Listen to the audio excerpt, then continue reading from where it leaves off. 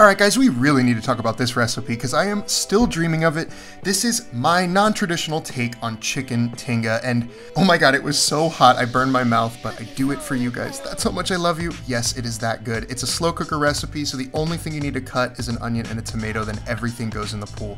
We got tomato sauce, chipotles, and adobo, a bunch of spices and seasonings. The full recipe is, as always, at chefmichael.com, and then we're gonna tuck those chicken breasts right in for bed, cuddle them up. They're gonna get super happy in there with bay leaves and chilies, and then cook them on low for 8 hours. Now watch this.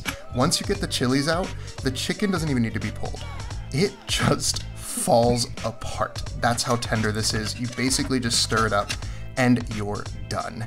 It is the most flavorful dinner I have made in a really long time. You can serve it up like this, make tacos, but I recommend toasting up some low-carb tortillas to make tostadas with avocado and queso fresco. Next level. Anyway, hope you make it. Okay, bye!